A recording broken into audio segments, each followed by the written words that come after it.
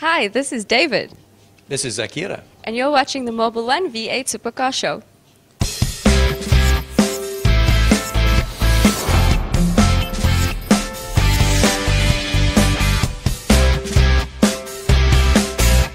Exhilarating is a single word to describe the racing from last weekend. Welcome to the Mobile One V8 Supercar Show, and we're looking back at Round 3 at Pakisa Raceway. It was by all means an interesting weekend for the V8 races, and let's get right into it with practice and qualifying.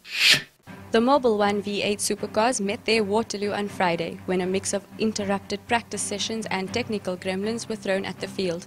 2 of the 3 practice sessions were shortened due to oil spillage and incidents, leaving the pit crews in dismal. Ian Young and Corey Folshank could pack up and return home with damages beyond repair after the second practice, while Steve Herbst and Oki Kompan had their work cut out for the overnight ahead with serious technical challenges. With only 2 new tyres available to the competitors for the weekend, qualifying got underway in the late afternoon. For some, the low-standing sun provided an additional challenge over the abrasive track surface. It was Franco Di Matteo who took his second pole position of the year ahead of Terry Wilford, Thomas Ripp and Mackie Adlam.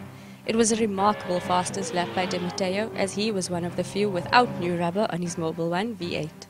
Franco, nothing can hold you down. Even though you skipped around, you still managed to put it on pole position again. Congratulations. Thank you very much. You know what, this is one of my favorite circuits. I mean, it's a bit abrasive, but it's still one of my favorite circuits. And I mean, my guy, my mechanic, myself on this car, we've done a hell of a good job. We worked it out. I mean, after the deal climb, we had to change everything back to what it was. And I think we got it spot on. Well, all eyes are on tomorrow. Best of luck. I'll see you then. I see all the youngsters are behind me. I think they're going to give me a hard time. But thanks, I need that. Let them try. Let them try.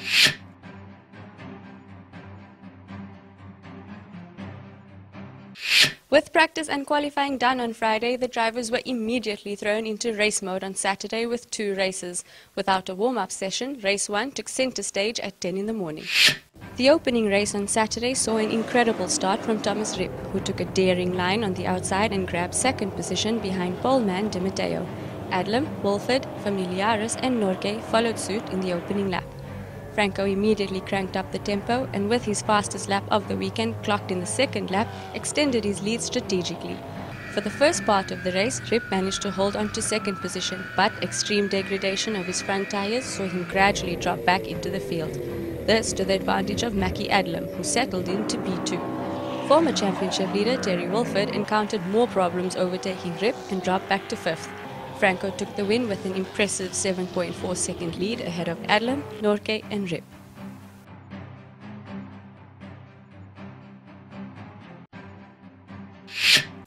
With Di Matteo winning with an impressive lead, he laid the fundament for an overall victory of the day. But there's always the challenge of the reverse grid that has been taken by the fastest of the field. Let's find out what happened in race 2. The reverse grid second race proved to be the spectacle of the Mobile One V8 Supercar weekend, with some of the best racing imaginable. Mackie Adlam deserved the name Rocket Man when he took an impressive lead in the opening lap from 7th on the grid. By the 3rd lap, the real battle for the lead started when a group of 4 was formed. Adlam in the lead, followed by Norke, Ripp and Di Matteo. While JP fiercely defended his second position from Ripp, Adlam wasn't able to make a fist and couldn't open up a gap.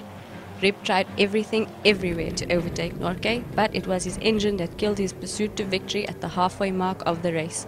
Norke, free from Ripp breathing down his neck, launched his attack on Adlam and managed to take the lead in the 7th lap. Di Matteo, who watched the whole race from 4th position, took his chance in the final stage of the race and crossed the line in 2nd behind race winner JP. Adlam completed the podium in P3.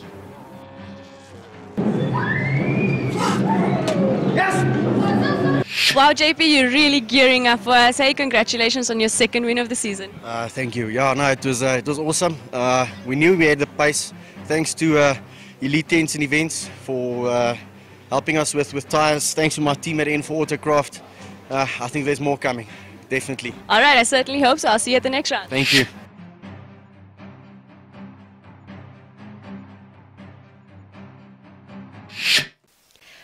With his 2nd position, Franco Di Matteo took the overall win and scored extra points for the fastest lap and pole position. Terry Wilford had a challenging weekend with a double fourth position and lost the lead of the championship to Adlam. Mackie is now 5 points clear of Wilford. Thomas Rip has dropped to third, followed by Di Matteo and Norke. So that is it for the coverage of Round 3. The next round will take place at the Festival of Motoring at the Kyalami Grand Prix circuit on the 23rd to the 25th of August. Next week we'll be back with the show on the Triple Crown. Until then, remember, everything else is just a game.